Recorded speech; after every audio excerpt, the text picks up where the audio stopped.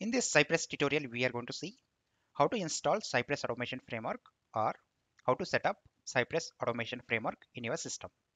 The first step is you need to enter this particular command npm followed by install cypress space hyphen hyphen save hyphen dev. So by using this command, you can install the Cypress. To open the test runner, you need to enter this particular command. That is a step 2. You need to enter npm run cypress colon open.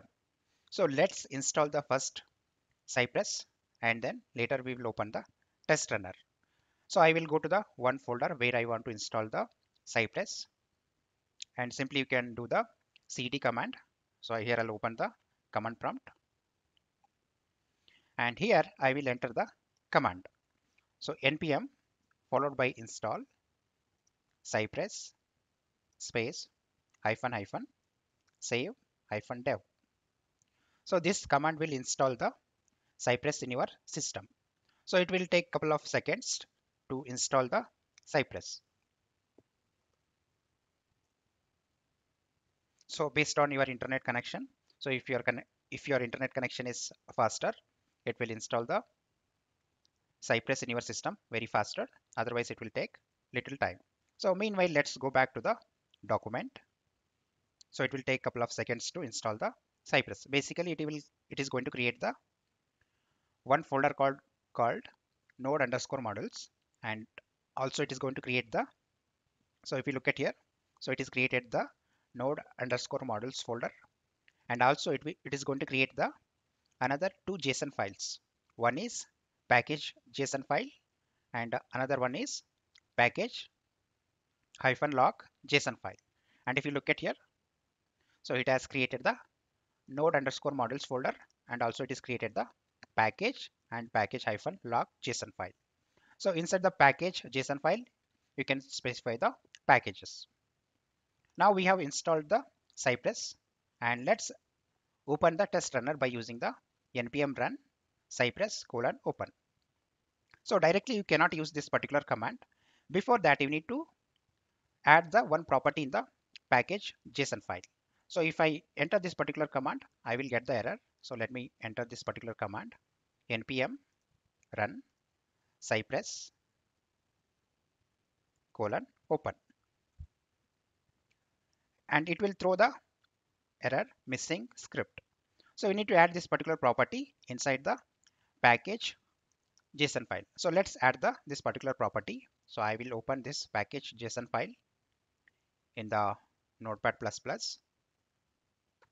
So simply copy this particular JSON object and paste it.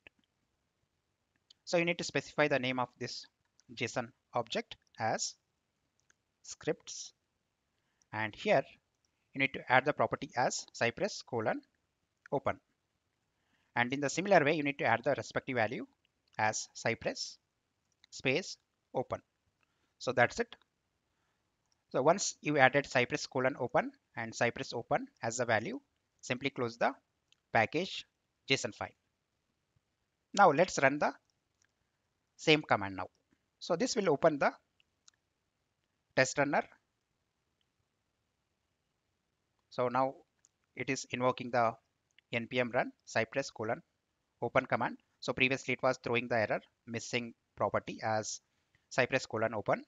So now it is trying to open the Cypress test runner.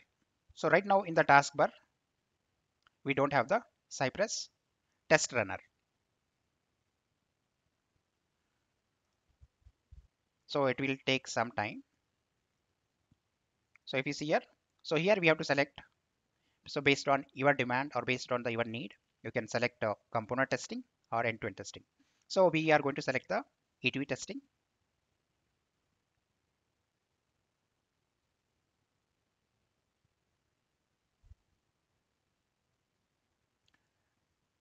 So this particular window got stuck. So let's wait for a few seconds.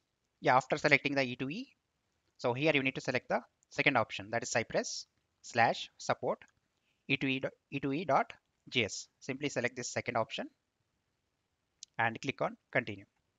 So previously we had only node underscore models folder, package and package log.json file. So when you selected this particular option, that's E2E testing, so it has created a Cypress folder and as well as the Cypress configuration file. Now let's go to the test runner. So here you need to select the browser where you want to execute your test cases. So in my case, I'm going to select the Edge and click on the start E2E testing in Edge.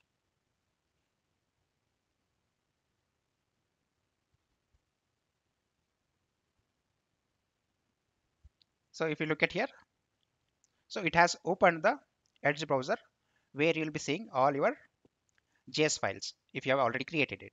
So in our case, so as I mentioned in this agenda, so firstly we have seen how to set up the Cypress in your local machine, and I have already mentioned scaffold examples.